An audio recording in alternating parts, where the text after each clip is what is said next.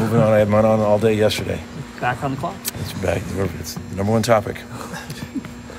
Porter, I know we've asked you this a lot, but it's been a couple days since Saturday. What not only has been the takeaway from that win since watching film, but what are the takeaways going into tomorrow night?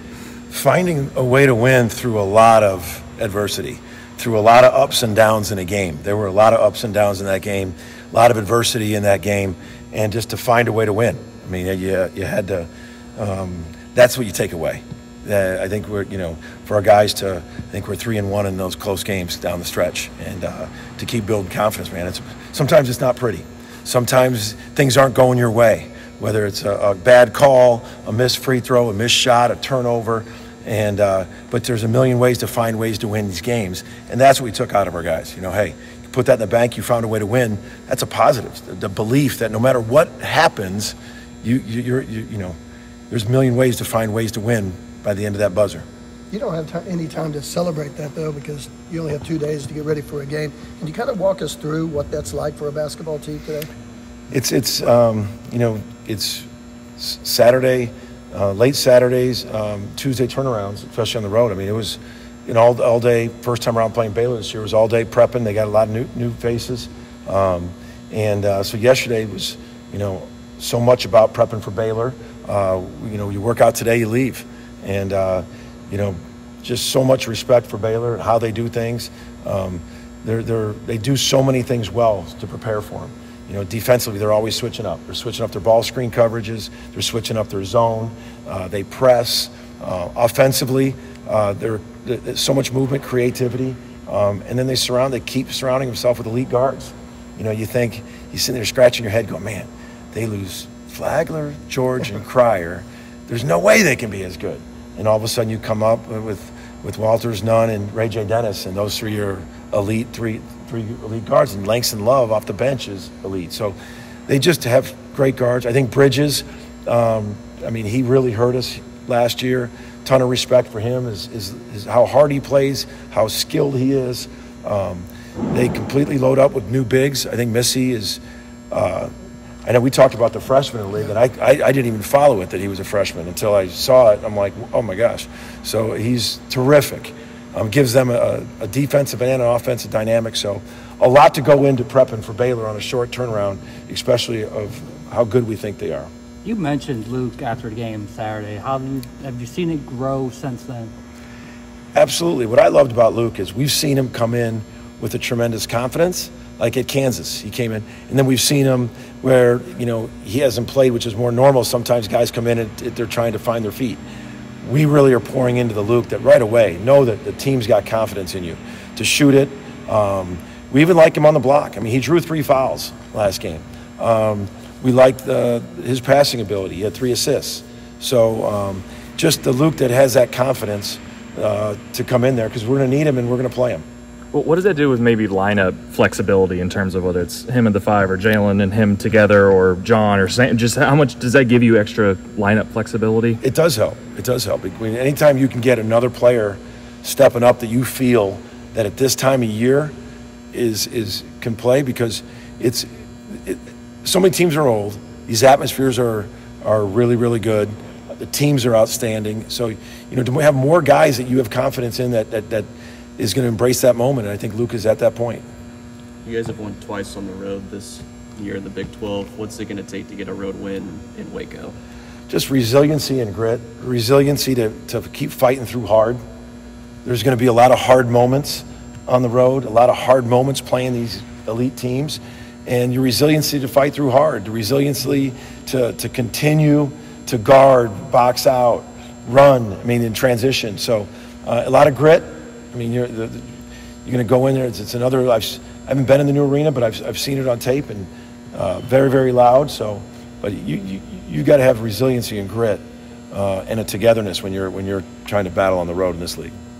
Los mentioned offensively things got stagnant.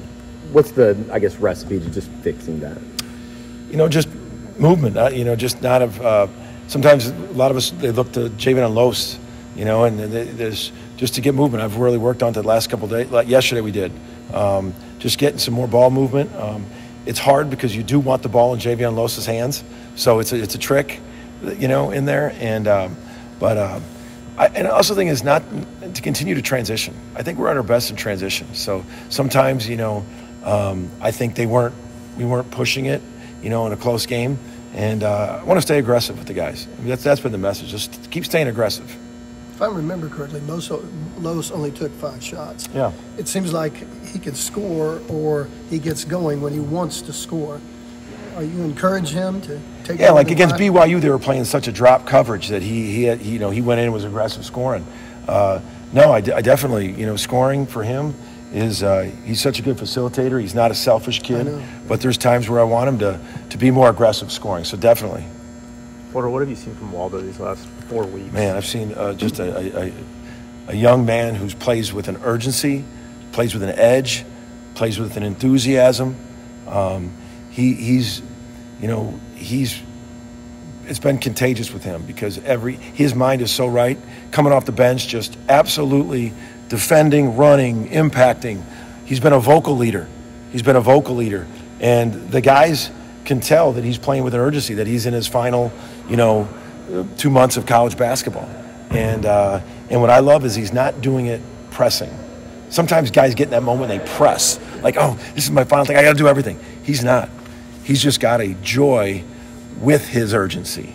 And that's a great combination. Joy and urgency, because sometimes you can have tightness and an urgency. He's just got this joy and urgency, and he's playing loose, and he's playing great. Kind of talked about those veteran guys, but like Waldo, Latrey, as seniors, just what kind of steadying presence do they have just with their experience? They both made little plays that don't show up in the box score. I've said 2 games in a row, Latrey made some 50-50 rebounds that came out of a pack with a big time. Waldo got that poke at the end of the game. Just veteran plays to keep playing through things, and that there's, like I said, there's a million ways to win games, and to find ways, and whether it's a deflection, a rebound, a 50-50 ball, a screen, and a right execution. Those guys have been in that moment. What's your take on just where Baylor's at right now? They went through like a 3-game losing streak earlier, then won some, and then they're coming off the loss in Lawrence. I think when you look at any team in this league, any team that goes on a 3-game losing streak, there's no reason to panic. Doesn't mean like they're not. It easily can happen. All right, so I don't even think like, oh, they went on a losing streak. Like they've been elite. They're tough games. I mean, they're tough games. They lost one on the road at Texas at the buzzer. I mean, these are tough games. They lost I don't know how many overtimes a TCU game. So I don't put anything into anybody going on couple game losing streaks in this league. It's what it is. Everything is hard. We know how good they are. I mean, they are good on both ends. Defensively, offensively, extremely well coached. So we got to be ready. We got to be ready to bring it. We got to play to a high standard going into Baylor.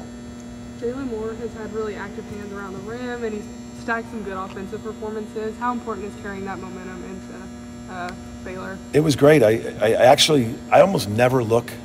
This might be a first. I almost never look at how many block shots we have. We just simply haven't been that team.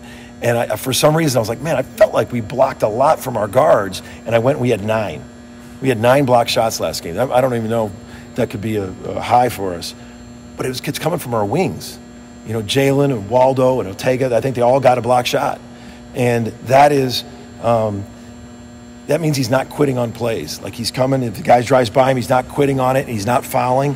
But I just think that he's getting I think him and Waldo and Latrey and Ortega can be bigger wings, outstanding defenders that can create some turnovers with either a block shot, a deflection, pressure.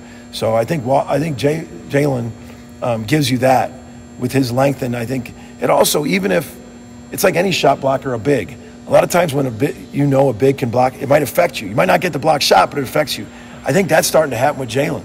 Excuse me. People are starting to realize, he might, at the end there, he might get it because he's really timing them up very well. Porter was around this time last year. Rumors about Notre Dame. I don't even. Anytime I hear a question that starts out with last year, it makes me want to end this. But now there's rumors, reports circulating. Don't even. Haven't talked to anybody. Not even thinking about anything. I'm just absolutely not even engaging into anything like that. 100%. So excited about where we're at with the team. This is everything we've tried to build for. Is being in this position, and same comment as last year. All all rumor mill fodder. Nothing true. Do you have a game plan if one of your players fouls out on the bench again this time? Yes. Thanks for it.